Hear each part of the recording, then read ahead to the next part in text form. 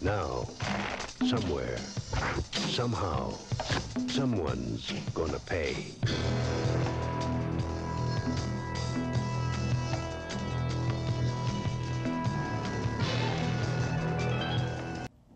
And you were saying before the screening that there's some things in the films that particularly might click at this contemporary political climate of ours. So would you elaborate on that? Oh, there's a lot of wild things going on. Yeah, a lot of wild things going on. Like, you know, there were a lot of extras that were being, you know, it was a lot of consensual sex, I will say, in the trailers with the bodybuilders. so that all happened, but you wouldn't, and the producer had a button and it said, he was wearing a button every day that said, "I fuck extras." You know, and I ran into a buddy because he could never wear that today in a movie set, never, ever. He'd be like castigated and thrown out of the business, but the atmosphere back then is way different. So this kind of answers the question that has been going on in my mind for the past, let's say, month or so, ever since the Weinstein thing broke up. Like, how come Joel Silver wasn't ever getting involved in any of this public discussion, at least until now? Oh no, I mean he didn't do it. It was just like a joke, more or less. You know? Yeah, I'm sure of that. Yeah. Different climate. I've met him only once, but I could tell that there are some similarities maybe with Harvey. But let's not talk about that. Do we have any questions from the audience? Yeah, I got one. As I understand, Vernon Wells was called in the last minute to do the part of Bennett. Who was the guy before him, and why did you let him go? Well, he was actually, the guy died, but his name escapes me. But there was another actor, and it was a scene on the beach, and I never filmed it, but I rehearsed this other actor, and Vernon Wells was the second choice always, and the other actor we rehearsed the scene with Arnold, but he played it so weak that I realized that he could never be the nemesis to Arnold. Arnold was overwhelming to this other actor, and so I just fired him on the spot, and then I called and said, get me Vernon Wells, because he had done The Road Warrior, right? So I already knew he was like a power. It was just a mistake in the casting, but we never actually filmed the other guy. So the rumors have been out there, but it is true there was another actor in that part that was fired before he actually was on film. And Vernon, you know, I didn't know till I read all these reviews that he was kind of playing it gay, as people said, oh, he seems like, but I only told him you're in love with Arnold, you know, it's like a love-hate thing, like, you know, so he kind of played it like that, but all this chain mail showed up for the costume, and it became like a gay thing to wear in like West Hollywood and all that. So people thought, oh, his costume was good. I never intended that. I don't think the actor did. I have a follow-up concerning Bennett that he survived an explosion, he survived a burning furnace and electrocution, but then a lead pipe was the final thing that could actually kill him. Why? Yeah, why? I don't know, because I wondered how he got off the boat, and I kept saying like, and then the producer said, no, you don't see him jump off the side before, because you only saw the one side of the boat. So they said, we'll just know that he jumped off the boat before the explosion. He's holding the rudder while it explodes. Is he doing that? Yeah. Can't explain it. Yeah. He's just that badass. No one questioned it, but yeah, we were trying to find the ending. The original ending, actually, of the movie in the script was a boat chase. They left the island and they chased on boats and they were fighting in the water for like days. The movie was skyrocketing in cost and so forth. So the studio said, we can't afford this boat ending. This is in the middle of shooting. So I said, what can we afford? They said, you have to shoot a location that we already own. So where's that? The back lot of 20th Century Fox. So I just roamed around there and I found this basement, furnace basement. So we just created the whole scene there, which actually worked out well because it was confined. Damn. It came out much better than the boat chase Cool. would have been with fighting on a rowboat somewhere. So, but that was the original, was on boats, but this is how it ended up. A question about Bennett surviving the boat explosion. I always thought he faked his death to avoid suspicion because he was actually on the side of the bad guys. Right. And he used to be on John's team, and everybody else on his whole team was killed. So it would make sense that he would fake his own death so that Kirby wouldn't suspect. Yes, we were thinking switched similar. sides. But I actually had a different question. It's not so directly related to your work on the movie, but on things that we plaster on the screen afterwards, the subtitles, and also the one-liners. The famous quote where Arnold is holding Sully and lets him go, and he says, "I lied." Quite often in the British subtitles, especially at the time, the subtitles are toned down in case of any foul language. But in this particular case, it was actually spiced up, and in the Finnish subtitles, at least one version of it, said, "Puhuin paskaa," which is Finnish for "I told shit." And it was a very naughty thing to say in movies at that time, and I thought it was impressive that they would make an exception in this movie, because I've never seen a subtitle like that. Well, that was a subtitle here, I told shit. Yeah. Does that translate as well as, is that as good as the other one? Literally to "I told shit." Yeah. And the English version is actually "I lied," so it doesn't. Yeah. It's clean. I didn't know that. But the other movie, Class of '84 that I made, that got banned all over the place. In Scandinavia, Denmark, the whole area around here, Finland, Norway, Scandinavia did. 3 times in Finland. Yeah. 3 times. That's Great, suffering great court. movie. So yeah, go see that, because this version is the actual original version that's playing here. With the nudity and all that they wouldn't play. Okay, one from the front row. About Sully's chainmail, did he crochet himself? You mean Bennett's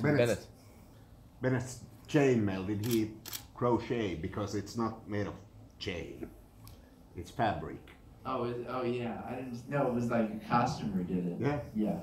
But Yeah.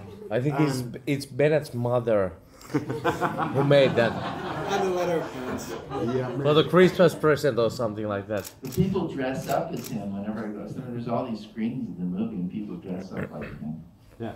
Also, how did you decide to go on with the same musical theme through the movie, like on the, I don't know, the English or French name for the movie, Cherbourgin sateenvarjot.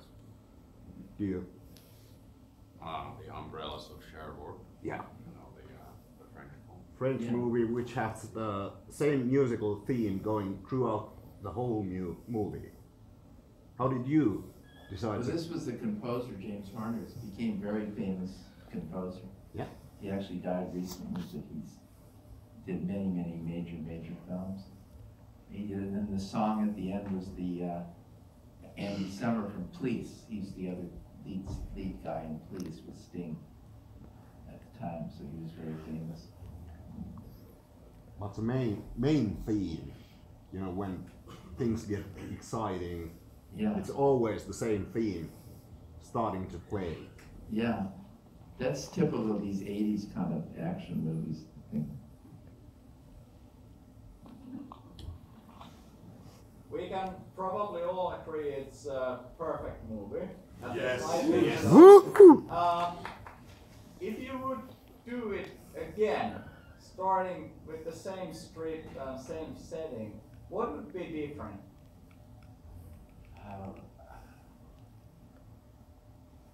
Nothing really. You're right. I mean, Thank you. Yeah. There is a funny bit in there when it reminded me of the trap when he swings across that mall and lands in the elevator. So that night, again I thought Schwarzenegger was going to grab the rope and swing, but there was no net or anything. It was like, so this stunt guy shows up. He wasn't a stunt guy. He was a little tiny guy like that big. And I said, what? Well, Schwarzenegger's huge and muscular. What do you do? He says, I'm a circus trapeze guy. I'm the only guy that can get on that thing and fly across there with no net. And I said, but they're going to know, like, you don't look anything at all like him. He said, don't worry, when I'm going so fast across there, they'll never know, and I'll drop right on that elevator. It was so complicated, because that was all, again, now it would be CGI. You would just set up a green screen and have a guy fly on a rope across the green screen with mats on the ground, and there'd be no danger, and you could just add the rest of it right in. It would be so simplistic. But here we actually, put like a circus. We put a whole rope across there, and he swang on that rope right across there through the air as the elevator came down and landed on it. It was like an amazing stunt, right on the spot. Crazy. Yeah. Where do you think Valverde is located? The secret island of Valverde, which is secret country. The country of Valverde, which is also featured in Predator or Die Hard 2, but where is it located? Oh, in California? Yeah. In California? But how come it does take 12 hours to fly from LA? You know what they say? Well, it's just supposed to be off the coast are all those Channel Islands. Oh, really? In California, but we couldn't film. The interesting thing is, we originally were going to film in Palace, like right in LA, right by Malibu, down the coast there a little bit. And we were blowing up those buildings, and the Coastal Commission, they had all these environmentalists wouldn't let us shoot it. So again, like 3 days before, you can't shoot there, so we were scrambling to find a beach. And the only beach that would let us film was that private beach is San Simeon, owned by William Randall Hearst. Have you heard of Hearst Castle? Yes. Citizen Kane, so there's, on top of that hill is this giant castle. He let us use his beach and the pier and everything.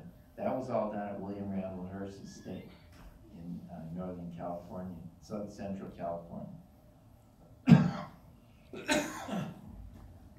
Okay, I have a question that I think all of these people have wondered when they're watching Commando.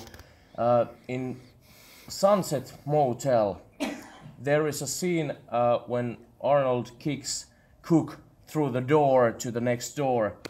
And what we see there is a young couple having sex, and there is actually camera. They're filming. They're having sex, but what the fuck is going on? Because that couple is under the blanket. The guy is bending over front of the girl. There is this girl who is behind this guy. What the fuck is going on there? Because this is one thing. It's the only thing that is bothering me when I'm watching Commando. I don't know what they're doing. That was the producer's girlfriend in the bed. Oh, really? All right. So they just showed up with her. Oh, she's gonna do the scene. She's gonna make it. Yeah. Oh, okay. Ava something. So like, do something like we do when we're at home. Yeah. Okay. Okay. Thank you. So what was the code of John Matrix's gun closet? What was the what? The code. Come on, 1 and 3. No, I think it's 1133. No, Yeah, 1 3. 1 3. Just 1 3. Yeah, I know that. What's the answer? I don't know. I don't think you see him. You see him pushing two buttons. Yeah. One tree, and then he opens it. That is very important. This is very yes. What was in that sandwich? Arnold didn't know. I know, that was a good question. Yeah, I don't know what was in there. Peanut butter, I think, but I don't know. She was talking about eating.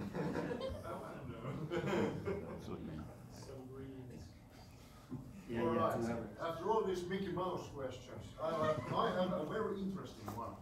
At the very start of the film, we get this tasty little tidbit of information that Arnold's character, John Matrix, is of East German, well, descent, or is born in East Germany and grew up there. So, his name is probably not his real name, John Matrix, because that's not very East German at all. Did you ever have any background story to us? How did he end up in the USA or anything like that? If he was original from East Germany and grew up there?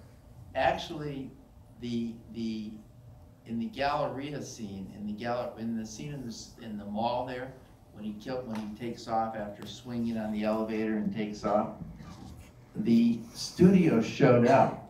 The studio executives showed up and they said, "Listen, you know, we have to explain his background." The same thing you said. Where did he come from? What did he do before? Where did he fight in all these missions? Who is John Matrix? How did he get his name and all that? I said, is anybody really going to care? Well, obviously. It's like, yes. They said, yes, people are going to care. We want to know. So I said, what do you want me to do? Here's the pages. So they hand me like 5 pages. And it's this whole description of him. I say, who's going to say all this? They say, Kirby. He shows up. I think he's in there now. He shows up now, yeah. He shows up and he's going to tell all the men there, read this whole speech about, he's going to say, John Matrix was here, and do you guys know that he's blah, blah, blah, blah, blah, blah. And he talks for 5 minutes. So the studio says, you have to film this. I'm going, oh my God, this is really going to be terrible. But I did, I filmed it.